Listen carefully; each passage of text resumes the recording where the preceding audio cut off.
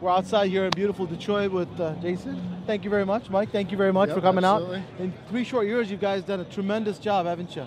I feel like we've done a tremendous job, Yeah, but there's we do. still work to be done. I mean, you know, this is like a 10-year plan, and we're only in year 3, so we're gonna push this thing and see how far we can go. And we can't thank you guys for coming out for the Winter Slow Roll. Really appreciate it. And then you're having an event in March for the North American Bicycle Week. Tell us about that a little bit, please. North American Bicycle Week is really everything that is bikes and an opportunity to bring everybody in the world now to Detroit and show off our international border and sort of coattail off what the success of the auto show and bring it here for bicycles and really showcase what Detroit has to offer. And what you guys are doing for the city of Detroit is phenomenal. We can't thank you enough. Go out there and ride, okay? Thank you. Pleasure, gentlemen. Thank you. Take care. Thank you.